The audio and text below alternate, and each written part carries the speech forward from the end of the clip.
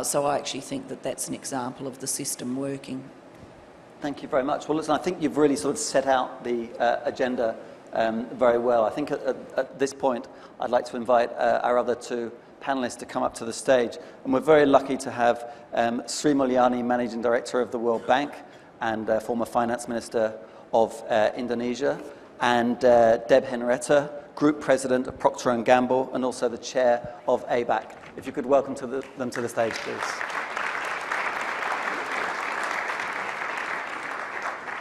Now, I am going to open this up to the floor, though not quite yet. So I'm going to ask a few more questions, but if you could sort of be preparing, thinking questions.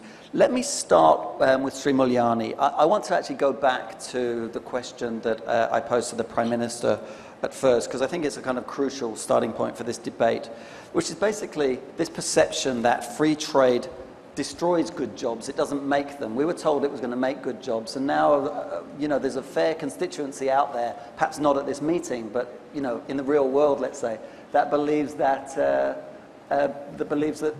free trade, sort of puts crushing pressure on the middle class. That's certainly something that people in America might argue. Well, what do you say to that? I think it's really depend on how you see it in this case. It's definitely in any policy there is always a winner and loser. And this is exactly in which the free trade, while it is really promoting in terms of the productivity, innovation, technology, which is at the end is really benefiting the global population. But certainly within this free trade, there is always those who will suffer because of the competition. And this is exactly that how for many policymakers in the world actually try to redesign their policy in order to make sure that the benefit of free trade can actually offsetting, or in this case, can address those who is going to lose from the competition without distorting the benefit itself. Because you don't want, in this case, the consumer to get a lower quality, high price product. The consumer definitely is also a political constituent. But those who's going to be losing from the competition, that is the job of the policymaker to make sure that whether the school, the skill, or training that can really help the population to be able to always catch up with this competition. It's not always easy, of course, because changing of technology as well as the speed of all these changes is actually much faster than the ability of both policymakers as well as the human capital to always keep up with the change itself. So there is always a downside risk, but I think it's not supposed to become the reason for any country to abandon this one, because then you are giving up a much bigger benefit of this free trade itself. Yes. And many countries actually now dealing with this, what you call it, the growth without job, or jobless growth. And this is especially very pervasive in the bigger population country.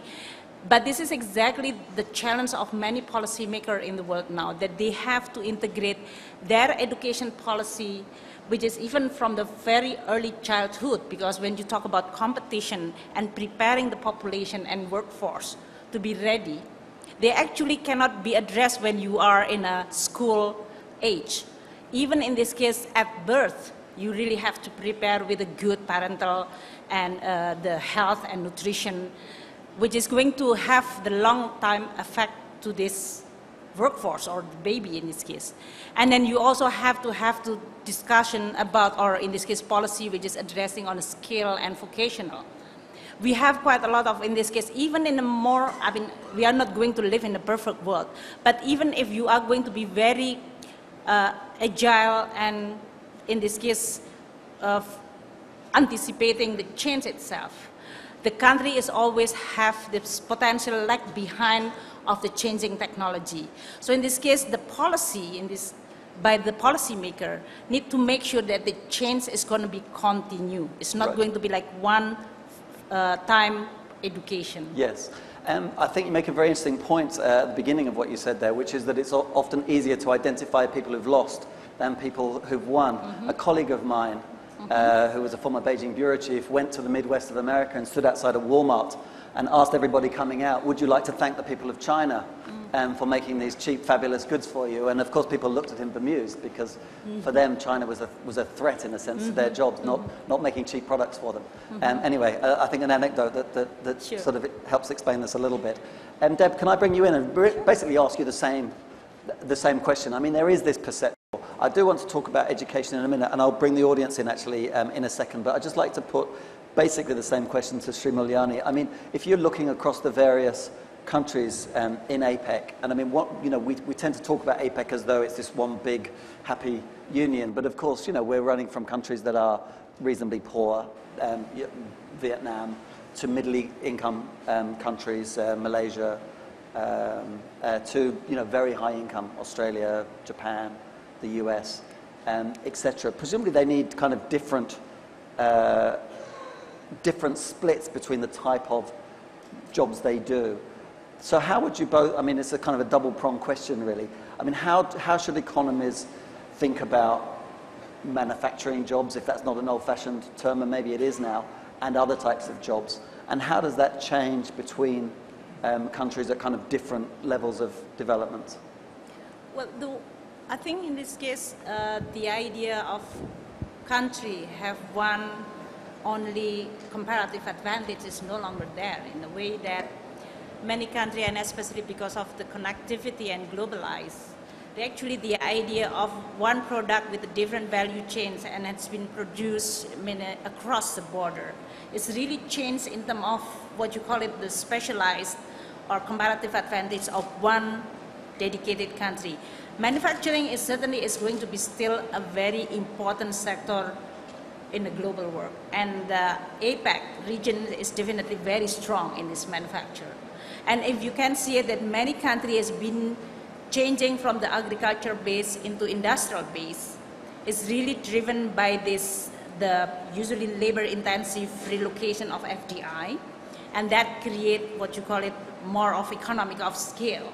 And that's happened in many of the ASEAN countries, from China, Indonesia, in the past is of course Japan and South Korea. But then it is going to be like move up to the more sophisticated, which is service based. It doesn't mean when the country moving from agriculture, manufacturing, and into services based that you are no longer pay attention to the agriculture. Look at the past 5 years in which when you talk about the food price, that's become the big challenge for many policymakers. And that's why attention to the agriculture, but then you put a lot of technology, which is going to be more and more, in which case productivity for square meter of the land is going to be very, very important. And in this case, you cannot actually differentiate between agriculture primary product with the manufacturer secondary product and services based on technology, which is on a tertiary level. That's become one package. So the lesson here is actually how a country can invest, and this is the area which the World Bank work very hard and support many of the countries who actually have to deal simultaneously, especially you mentioned about the low income, middle income country.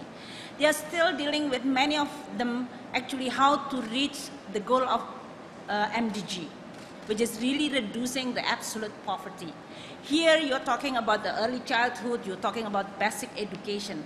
Some countries moving to the middle income country or even higher income country, they have a different in terms of their capacity to design their own policy, but at the same time they are seeking and looking that the change is so rapid. And that's why this policymaker really want to hear from the private sector. They learn from the other country which is more advanced.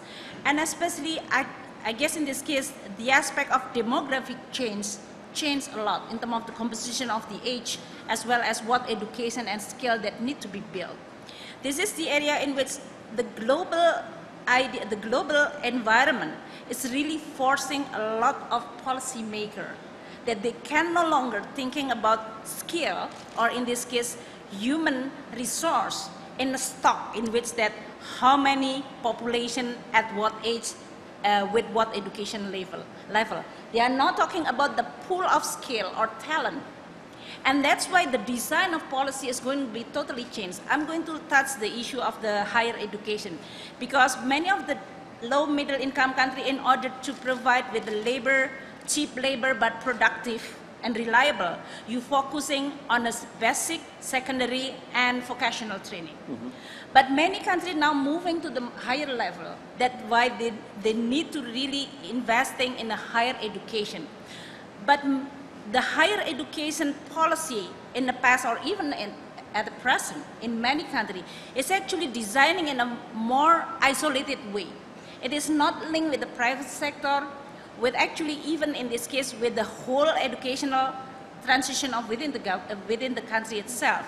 And that's why I think the reform within the education, especially at the higher level, tertiary level, is going to be also important to link them with the research and development innovation, but also in this case in terms of how they can provide with the skilled educated labor that can become the source of innovative and entrepreneur within the country or even across the border of the country. So thank you. Yeah. Thank you very much. I'd like to bring the audience in now. Remember, we're talking about the workforce in the 21st century. We've got quite a lot of hands. Should we start there? Can we get a microphone over there? Could you identify yourselves and ask a question? No speeches, please. And if you want to address a particular panel member, can you also make that clear? Thank you. Thank you and good afternoon. My name's David Spears. I'm the Deputy Mayor of the City of Marion in Prime Minister Gillard's native South Australia.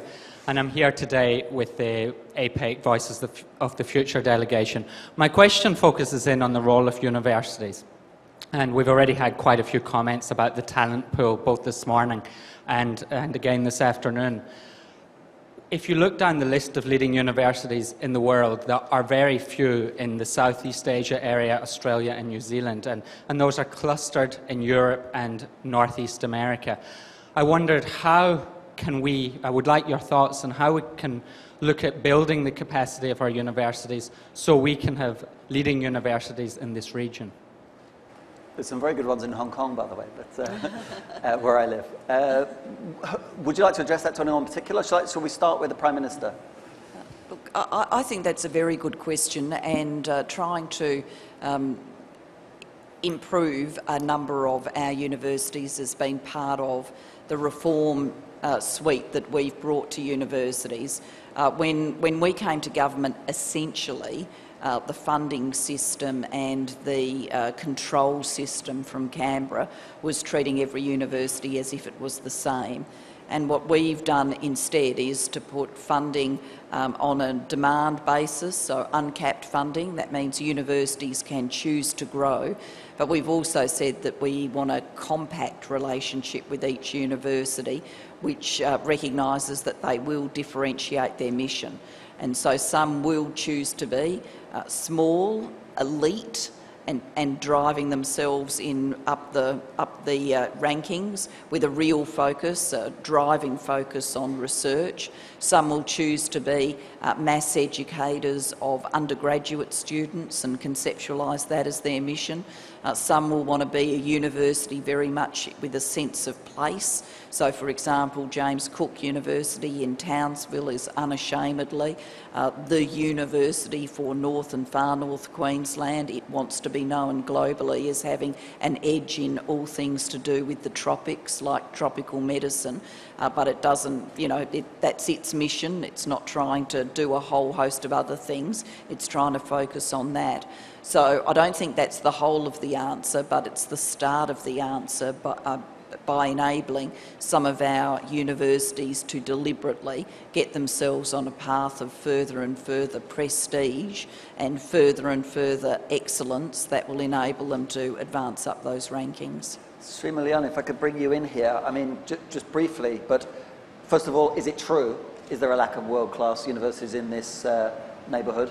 And second, Indonesia, let's take Indonesia. What would Indonesia have to do to produce a world-class university? Can it aspire to that? Well, definitely I think with the mobility of the labor, actually you can always buy a skill, especially for a company which operates internationally. So what you call it, the scarcity of labor is actually relative in terms of how you can provide. But you asked the second question about Indonesia and the university, how they can produce the world-class scale of labor. I think this is really touching the issue of what I mentioned earlier. I mean, the design of the curriculum in this case, and also the governance of the university is definitely will affect in terms of what product that they are going to produce. In the past, maybe it's more like the academic or even pure science and knowledge, which is, I think they have this kind of luxury which is not connected with the real world and job need for the graduate. And this is no longer become tenable. And many of the university graduates, this is not only in Indonesia, I mean in the Arab world in which the Arab Spring happened, is really young, educated, but they cannot find a job. And that's become really a challenge of many countries in the world. So how you are going to make sure that university is really become part of the whole, the economic system, or even in the society, because they cannot disconnect it with the society in which they live. And that is actually the heart of it. If it is related to the science, I think the budget is definitely important to dedicate that, but also in terms of governance and accountability, autonomy and independency of those who really deal and manage this university. Second, I think the role of private sector is important. I think how they can link and communicate in terms of what kind of skill, knowledge, as well as talent which is needed by the private sector, as well as actually in this case linking with the research and technology and innovation.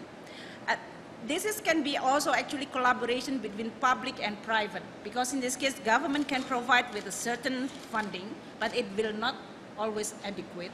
You can invite the private sector, and in this case you have a pool talent of people who has a very high intellectual capacity so that they can explore and become a good and innovative in providing with the research and development. So this is the area which I think is going to be very important on a higher education reform, both in terms of funding, in terms of the curriculum content, as well as the linkage with the private sector or in terms of research and technology. I think. Sorry, can I just bring in, is that okay? Let me, because we had a number of questions here. There was a question down here and then over there. But down here first, please.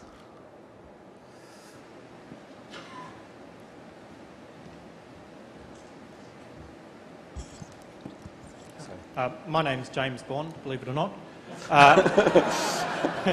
My parents have a bad sense of humour.